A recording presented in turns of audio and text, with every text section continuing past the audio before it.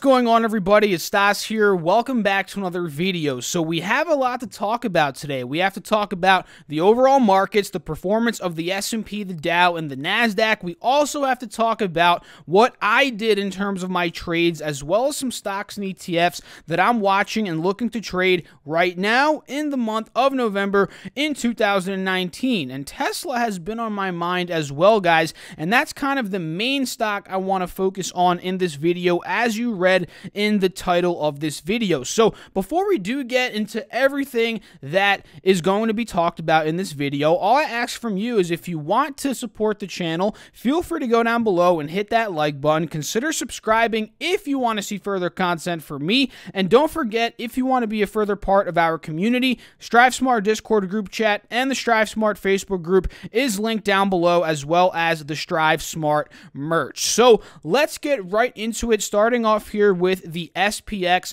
the S&P 500 index, the 500 largest publicly traded U.S. companies. So with about 15 minutes left in the market today on Friday, there wasn't much crazy movement in terms of the overall markets, right? The S&P here right now is up about $4.28. Nothing crazy, a move of about 0.14% to the upside. But the really good thing that I'm seeing here, as you guys can see based on this hourly chart, is we did confirm a higher low on top of that 50 simple moving average, which is this green line that you're seeing. This is a very, very good sign for the bulls out there that the uptrend is continuing and that we are in the process, en route to making a higher high and potentially an all-time high in the S&P 500. And I think if this holds, obviously, guys, we'll be going up again to an all-time high and into that 3,100 territory,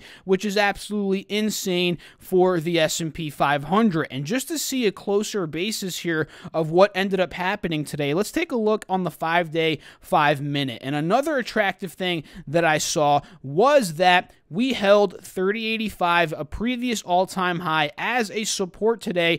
Actually, just a couple of minutes ago, this was probably more close to an hour ago, we held that for the second time and we broke out. That's a very, very good sign for the bulls here. Very, very strong close here in the market. If we do end up closing on this upswing, which at this point I think we will, very, very strong sign heading into the weekend and for the bulls, honestly, to continue to push this market up in this next coming week of trading. So overall, you know, that's kind of the time frames I wanted to focus on. On the 4-hour, we can just pretty much see that we're at all-time highs. You know, if we zoom in a bit, we pulled down and we held that same level we talked about. So it's kind of the same story on the 4-hour chart. And to transition to the Dow Jones, guys, this one's actually down a little bit right now, but pretty much still flat, right? Because it's down 7 points. And with how massive in terms of a dollar value the Dow Jones is, a $7 move down is really nothing, right? You can see that equates to about 0.03% here, as you can see. And if we actually go to the 1-hour chart, you can also see, just like the S&P, the Dow Jones is holding that 50 SMA, again, this green line, as a support at a higher low with a very strong close here heading into the close of the market into the weekend, which I think is very good, very, very good for the bulls for the next trading session, which is on Monday. So another thing to keep an eye on here on the daily chart is this triple bottom that we got at about 27.6, which is an old resistance at acting as a new support now, and the breakout on out of that triple bottom is a very bullish sign. Like I said, a couple of seconds ago, and like I said on the S&P, as we're seeing a very, very similar pattern on the S&P, it's more of a double bottom breakout. But nonetheless, they're both breaking out in terms of their daily charts. So on the NQ right here, guys, up 20 points right now, up 0.23%. This one's doing the best in terms of the three major indexes that I track on this channel. And on the daily chart, you can see it's kind of been uptrending all day, right? Higher highs, higher lows for the, pretty much the whole day. And here in the past hour, we've seen that very, very nice pop, very, very nice close for the bulls, like I said, on the S&P and the Dow. And this is just looking very bullish in my eyes, right? If we're going to the hourly chart here, we held the 50 SMA. We didn't really pop to an all-time high quite yet, like we did yesterday, I believe, or the day before. But again, if this pattern holds, if the bulls take control heading into next week, this should have no problem doing something like this, as I'm showing you all with these trend lines, which would just be a nice pop to another all-time high, a fresh all-time high here on the NASDAQ. So pretty much on these markets, guys, they're all pushing the highs at this point. On the hourly charts, they're all showing a beautiful uptrend, riding those moving averages. And until we break those moving averages to the downside, this market is going to continue running up. This market is in an uptrend, right? And to the downside, I mean, if we were to sell off aggressively like this in terms of the S&P, maybe back down to the low 3,000s, then I'd be like, okay, this is a more sizable correction. We may be pulling down for maybe a week or two at this point. But until we get that, I think it's going to be smooth sailing to the upside, like I've been saying here over the past couple of weeks, honestly, on the channel. So overall, that's kind of my opinion on the market. Very quick little market update of what happened today and honestly over the past couple of days. So what I want you guys to do now is go down below in the comments and let me know your thoughts as to what's this market going to do? Are you buying stocks, selling stocks? Are you mostly in cash? Let me know your opinion. So what I personally did today, guys, in the market, it was a slow day for me today. I'll be completely honest. Again, we saw the market was kind of slow in general. What I focused on, though, was at the ticker symbol ATVI. I got a quick in and out day trade on it. Not too crazy of a trade, but let me explain to you guys what I did. So on the 1 day, 1 minute, well, before we actually get into that, first of all, they reported earnings yesterday, and if you watched my video yesterday, you got my live reaction of their earnings in terms of the initial price action of their earnings, and their earnings in general, I'm trying to pick it up here on my phone, they did quite well. They put up numbers, I believe it was like 32 cents EPS versus 20 cents EPS.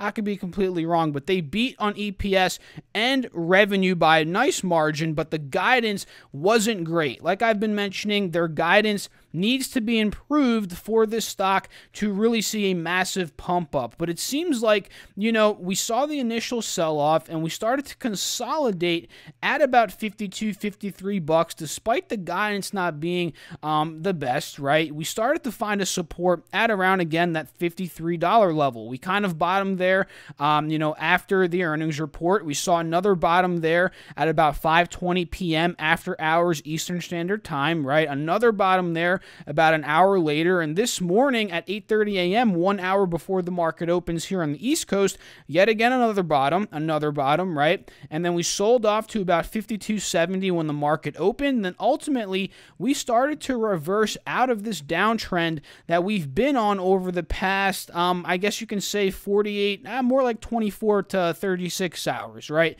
The whole day yesterday, we downtrended, 50 SMA acting as a resistance. We got that bearish cross, 50 SMA below the 180 SMA. Again, we got the consolidation after hours yesterday, pre-market today. And then when we started to pop and break out, that was a sign for me to potentially get in, and that it was a temporary bottom for ATV being that $53 level. So that's kind of what I did. But if we're looking on a percentage basis, I got in, I believe, not on the initial break. I wanted to see it hold the SMAs as a support. We got that. We got another pop, and then I ended up getting in on this dip.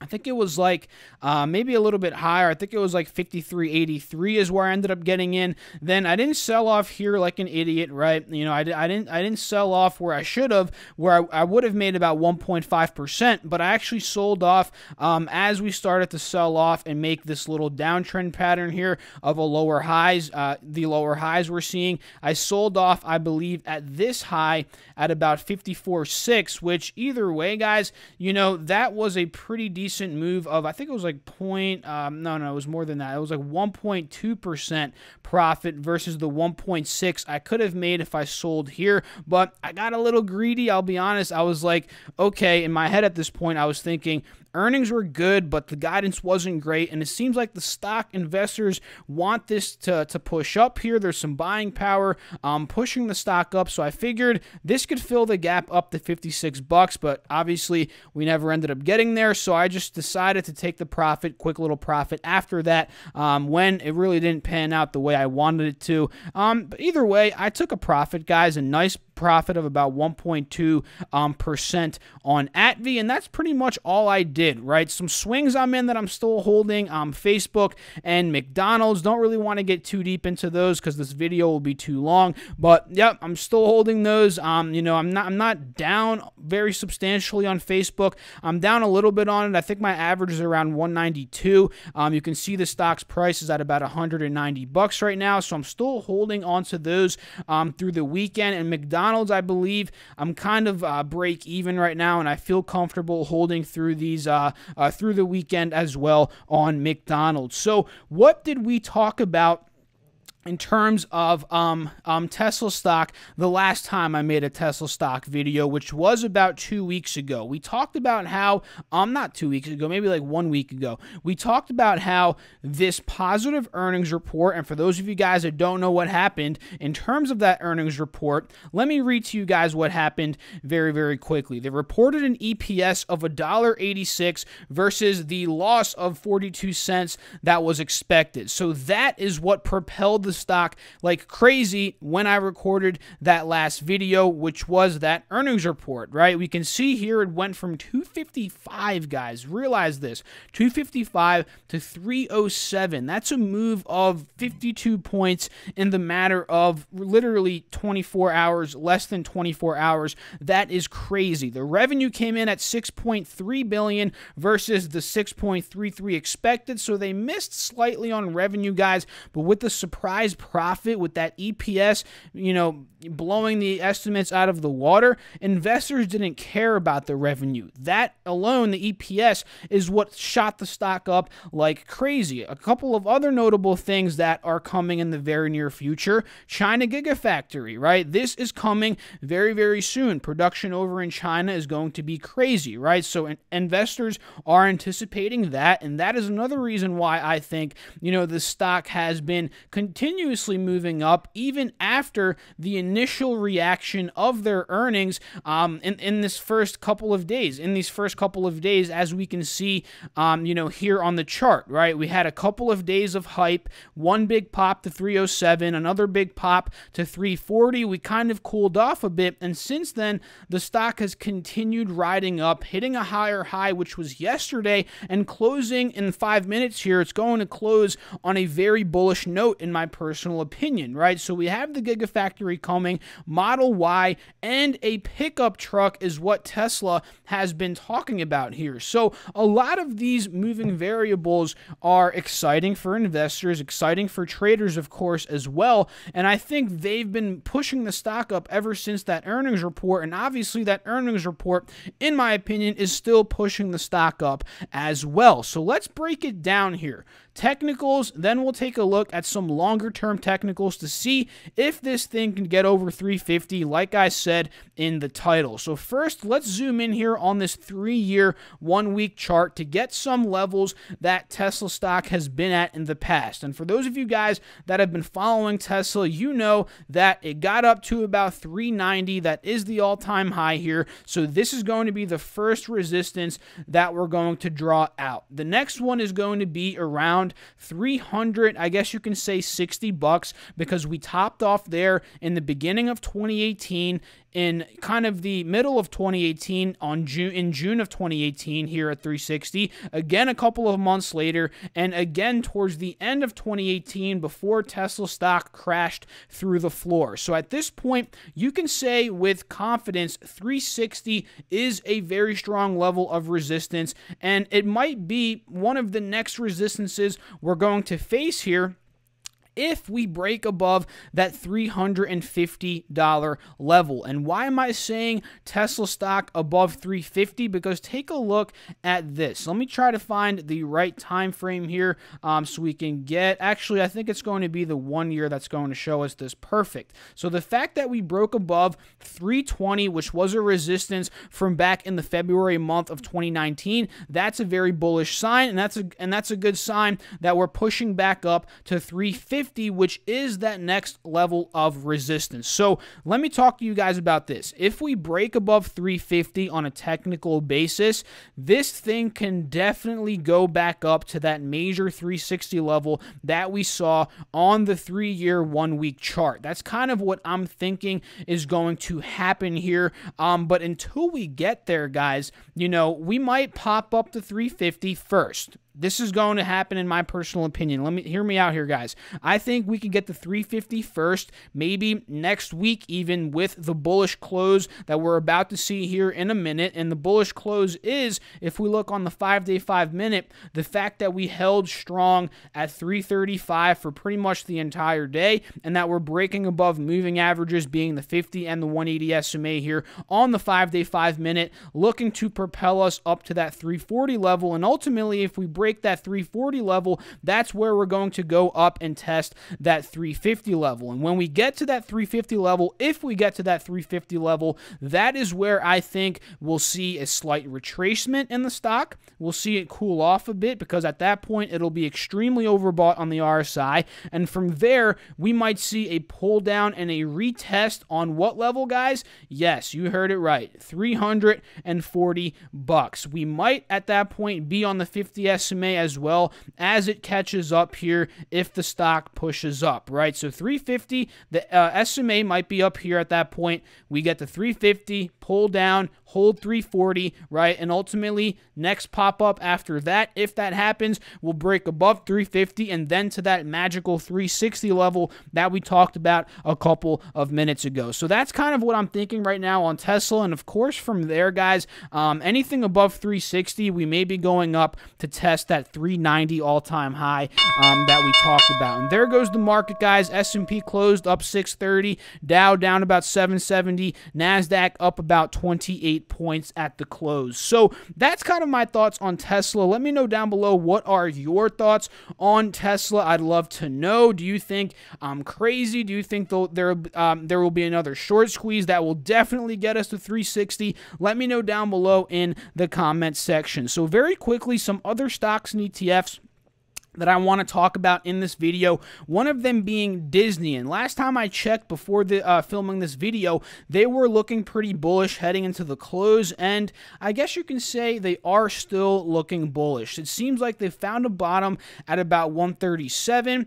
We broke above that 50 SMA. We failed to break above the 180 SMA, but that's okay, because at this point, guys, we kind of held the 50 SMA heading into the close, and it seems like we are starting to push up here. So this is going to be, in my opinion, a nice swing entry opening into Monday if it holds this level into the market open. Let's say Disney opens at 138, 138.50, with the margin of profit that we're seeing here up to about 142 based on today's action. You know, at 138.50, let's say, for example, we get in up to 142. That could be a nice, maybe a day trade, 2-3 day swing trade of about 2 to 3% profit, even more than that if the stock actually breaks up above 141.84 and into, let's say, the 142s, 143s, and so on, right? And what caused this massive pop on Disney, guys? Well, it's pretty obvious. It's their earnings, right? Yesterday, they blew it out of the water. I think they did beat on both EPS and Rev. Let me just see, you know, what did they do yesterday? We'll be able to see it here. Either way, they did very, very amazingly on earnings. No, they missed on revenue. That's right. They missed on revenue, but they crushed on EPS. That's right. $1.07 EPS versus 95 cents EPS. 19.1 billion revenue versus 19.19 billion. So, you know, it seems like the stock doesn't really care about the revenue miss. The EPS beat was incredible, and it seems like overall we got hit at that 142.50 level of resistance, where we got hit back in April of 2019. and really all across the June into the July months of 2019 as well.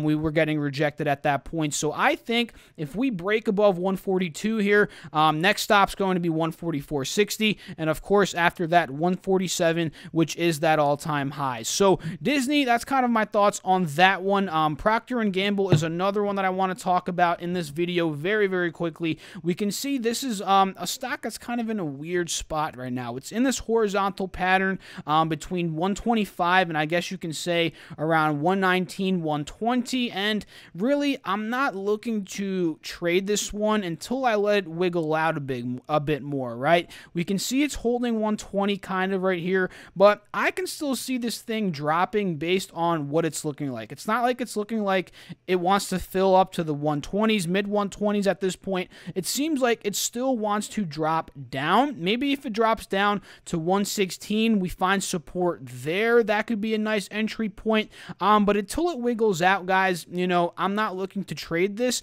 But ideally, maybe 116. But honestly, the ideal situation would be if we pull up or push up here, you know, into the 121s, maybe 121.50, then enter in on a nice swing trade up to the resistance at about 125. That's kind of what I'm thinking on PG right here. Another stock is Chipotle Mexican Grill, guys. This one's been squashed down from $860 all the way to about $728 at this low. You know, $731 at the close of the market today, and overall that's a 15-16% drop. And if we're just judging off technicals here, a major support's coming up at about $715. And let me tell you guys, if we get to that level, you know, this is a spot where if Chipotle doesn't hold this level, which I personally think it will, I'm looking to enter a swing at this point if we bottom out here. But let's say if it doesn't hold this level, there's a lot of gap down from here. We could be going down to, you know, 670. I'm looking at 670, you know, as a pretty serious level of support here.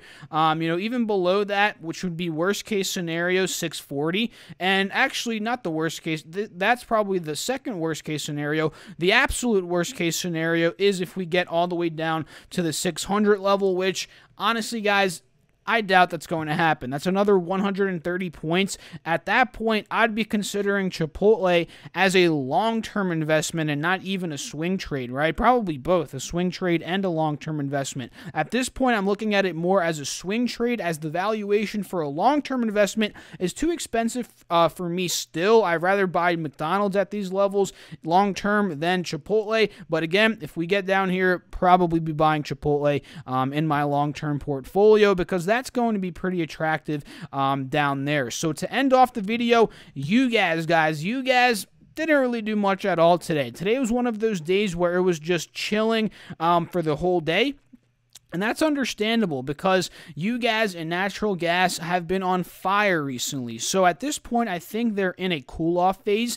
You can see it here. We went through it a couple of days ago, really for one day before we spiked up to the next high. But here, it's been about 1, 2, 3 days of cooling off. So the moment of truth is going to be on Monday, Tuesday of next week. You know, over this weekend, are we going to hold this 180 SMA on the hourly chart? You know, if we hold that level, pop up, this thing could be gapping up to the 20 level, 21, and if we look at the long-term chart, not really a long-term chart, but the 4-hour chart, we can see next level would be about $23. So take a look at that, you know, heading into this weekend. What's natural gas going to do? Like I've been mentioning on this channel, I think once demand starts kicking in, we start to get withdrawals of natural gas. That's going to pop up the price here in the next couple of weeks. So if I were to put my money, guys, on anything in terms of natural gas and you guys right here, I'm still going long. If I were forced to buy either you guys or D gas, I'm definitely more on the you guys side at this point because we got a less than expected injection yesterday in terms of the inventory report. So once it starts withdrawing, guys, this thing is going to squeeze up, in my opinion, and that's kind of just what I'm patiently waiting for at this point. That's what I think, and again, I'd love to know what you guys have to think down below. So That's it for this video. If you enjoyed it, feel free to go down below, hit that like button, consider subscribing if you do want to see further content from me, and don't forget to join our Strive Smart Discord group chat and our Strive Smart Facebook group and pick up some Strive Smart merch. All of those are linked down below. So I'll catch you all in the next video. Thanks again for watching. Peace out.